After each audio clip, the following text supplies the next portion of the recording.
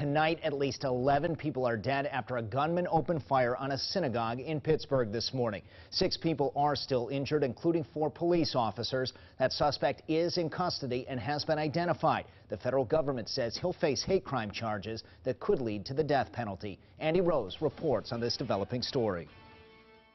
A horrific act of hate.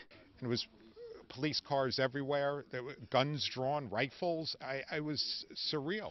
Multiple people were killed when a gunman opened fire inside a Jewish synagogue in Squirrel Hill, a historic Jewish neighborhood east of Pittsburgh, Pennsylvania. There were 11 fatalities as a result of the shooting incident. There were additionally 6 injuries, to include 4 of the police officers.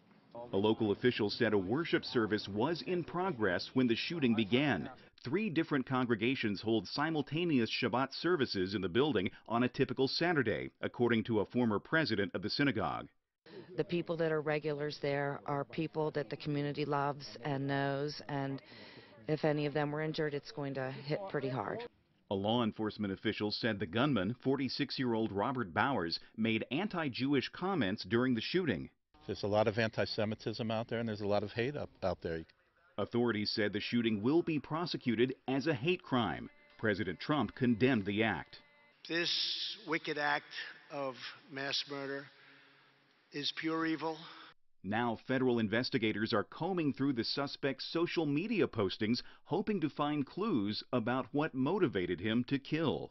You have a situation here where you have disturbed minds with hate in their heart and guns in their hands. Andy Rose, 2 News, working for you.